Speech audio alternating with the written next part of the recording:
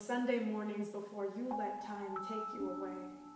Those Sunday mornings you trace the lifelines in my palms between snow-white sheets in attempt to read how long our love would live in the palm of your hands. I used to wonder what my mind would look like with no memory of you. Would it be black or look like the word lonely? Would it be better off? Would you pop up in my dreams because my subconscious knows better?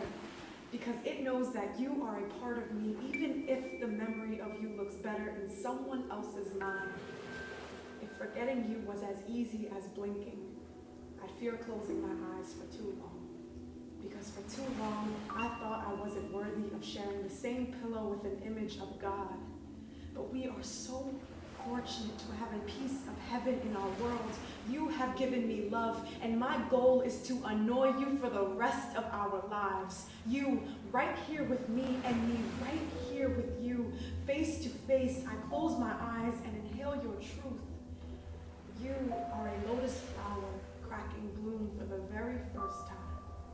And I, entranced by your beauty, will never pick the petals from your smile. I can only stare in awe that I have been able to lay my hand upon a living garden. I will swim in my thoughts with you and not in such empty words to tell you how crazy you make me feel. I will show you. Like you are the lost piece to God's puzzle, and I am your lighthouse shining just for you. I have been searching the lengths of the sea, and until the clock strikes 13, just you. For you to make a home in this barren tower of a heart. Let me sing you the oldest known love song that sits on the river's floor of Tigris and Euphrates.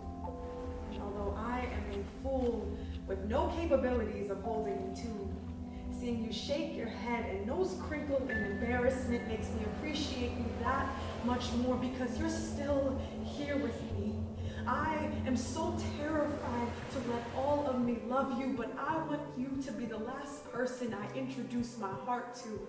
I want to love you hard as it was to not put your name in this poem, as hard as a first kiss after being a year of an ocean ways apart. You were the unexpected event that I could not run my game on. You were the unexpected event that made me run the opposite direction, but you caught me. You catch me every time. I have written 100 love poems, some for our past, a few more for our future, and the rest, all that we want. Maybe one day, on a Sunday morning,